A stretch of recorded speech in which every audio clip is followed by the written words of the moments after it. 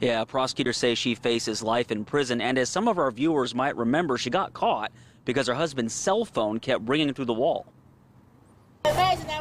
Lula Caruth will never forget this face, nor the gruesome crime surrounding Latasha Starks Twilley. She was crazy.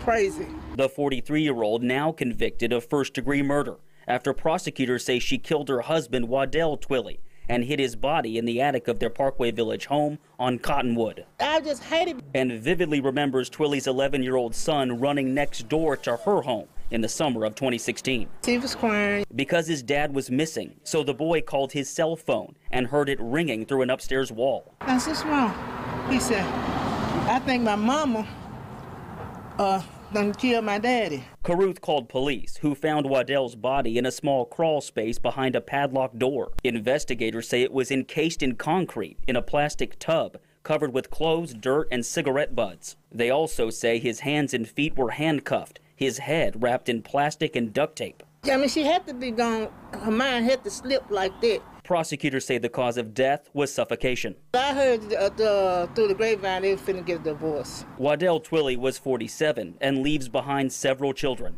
He was such a good person, to me. He always been friendly, always, talk, communicate. And so when it happened, it's really surprised me, and I hate it for the kids, because the kids just love their dad. They love their daddy.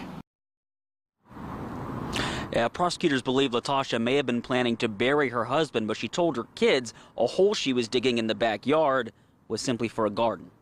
Live downtown, Andrew Ellison, WRG News, Channel 3.